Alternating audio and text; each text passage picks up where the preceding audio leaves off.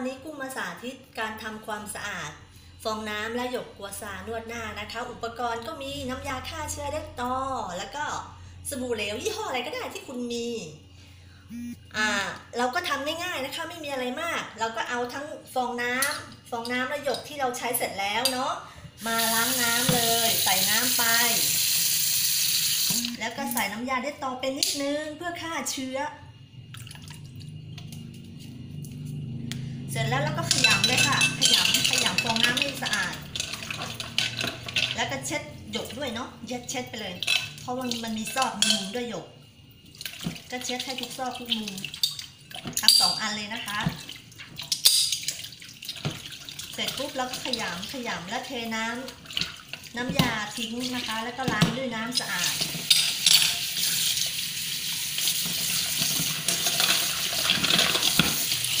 2-3 น้ำก็ได้นะคะ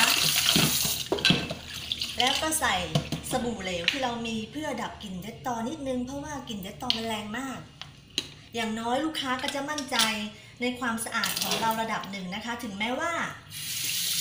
จะมีลูกค้ามาต่อคิวเราก็ทำอย่างนี้ทุกคนเลยนะคะแต่ถ้าคุณไม่มีลูกค้าคุณเสร็จแล้ววันนี้คุณไม่มีลูกค้าแล้วคุณก็เอาฟองน้ำไปหนีบเอาฟองน้ำไปหนีบผึ่งลมได้เลยนะคะไปผึ่งลมให้แห้งแต่ถ้ามีลูกค้าต่อไปคุณก็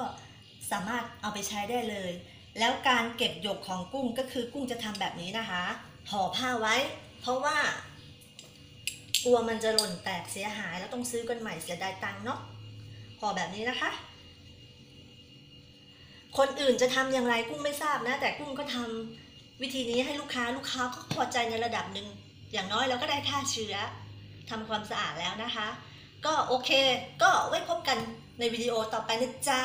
สวัสดีค่ะ